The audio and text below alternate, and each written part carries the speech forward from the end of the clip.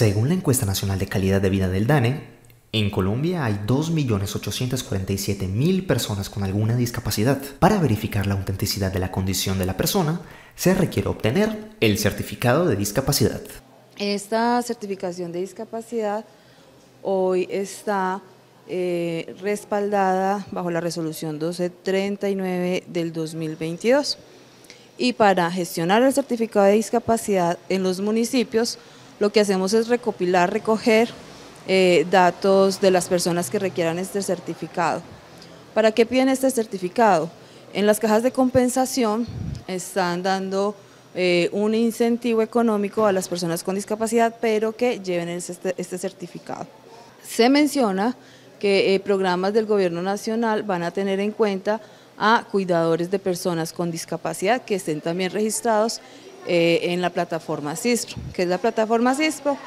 Es cuando nosotros gestionamos el certificado, pues ya quedan registrados en esta plataforma y a partir de ahí es donde focalizan a las personas beneficiarias del gobierno nacional. Con este certificado, las personas afiliadas a la unidad de víctimas podrán recibir rápidamente la indemnización correspondiente.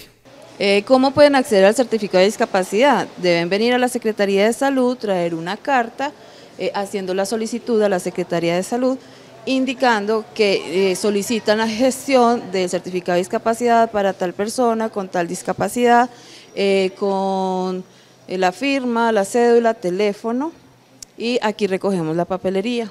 ¿Qué deben traer? Historia clínica por especialista. Si no es historia clínica de especialista no nos sirve de hospital de tercer nivel.